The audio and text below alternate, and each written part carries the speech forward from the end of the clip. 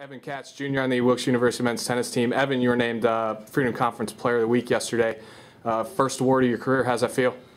Feels pretty great. I was pretty happy when Coach told me that I got the award. Now, you normally play at 2 and 3 single spots. Against FTU on Saturday, you moved up to 1. Is that did you have to have a different mindset coming into that? No, I just pretty much played my game. I don't try to change to my opponent. I just try to dictate how the match is played. So, no, I didn't really change anything up. Coming up this week, Colonels have pretty tough opponents. You have Manhattanville at home on Thursday, Eastern at home on Saturday. What are the keys for the team to come over with 2 victories? We just got to stay focused, work hard. Manhattanville's been our rival ever since I've been here, and those matches are always really intense. As long as we focus hard and keep the intensity up, I think we should be fine. All right, thanks a lot, Evan, and good luck this week. Thank you.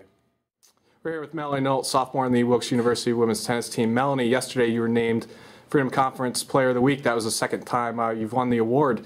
Is the second feel any different than the first?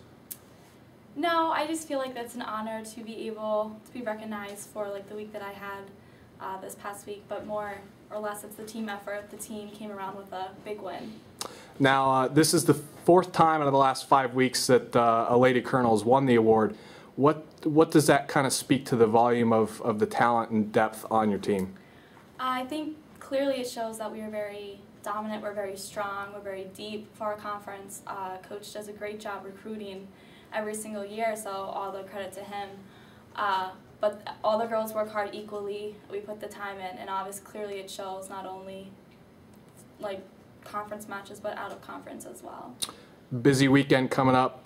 Conference matches on Thursday and Friday. You have Manhattanville at home on Thursday, Eastern at home on Saturday, and you travel down to Haverford on Friday. What match are you most looking forward to?